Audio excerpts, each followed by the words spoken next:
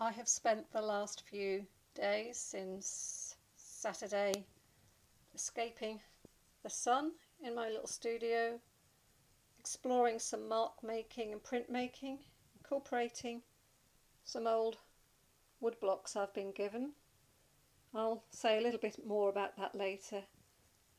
I'm preparing for some new work towards next year where I'm wanting to develop some new projects.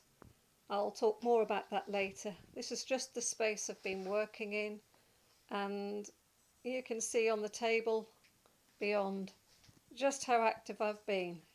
Believe me, this studio was a little bit tidier than it has been for